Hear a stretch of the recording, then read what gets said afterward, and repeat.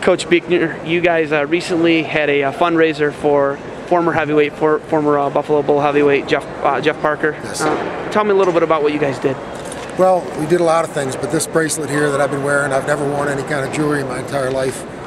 Says Parker on it. He's a heavyweight that was a captain of ours. He came up with melanoma cancer in his neck. He was treated for it. They removed a big portion of his muscle right here in the side of his neck, and then they did treatment. They thought they got it all. A couple months later they went back and they found out that the melanoma had metastasized in his liver and his lungs.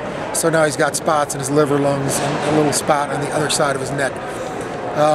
It's a very serious cancer. It's one of the worst you can have, truthfully. But he's a great person. He's a really hard fighter. He was a fighter for us, and we expect him to win this battle. So he's just the kind of person that you want to do a fundraiser for, not on just his behalf, but on cancer research behalf. Because he didn't really want this to be about him. He wanted this to be about kids and other people going through the same thing. So we decided to raise money for Jeff Parker in case he needs the money, in case his insurance doesn't pick up the costs, or some of the costs, for Carly's Club of Buffalo, New York, which is a cancer research organization for children, and the Dana-Farber Cancer Institute in Boston, Massachusetts. So we're raising money for all two foundations and Jeff Parker. Our original goal was just to raise $10,000, which is a good goal for us, for a wrestling team. We wound up, raising $33,000 for the event, Whoa. Which is a tribute to his character and his personality and the friendships he made on our campus and in our administration and our wrestling room. If you're not a good person, if you're a person that nobody respects and nobody likes, nobody's going to show up for an event.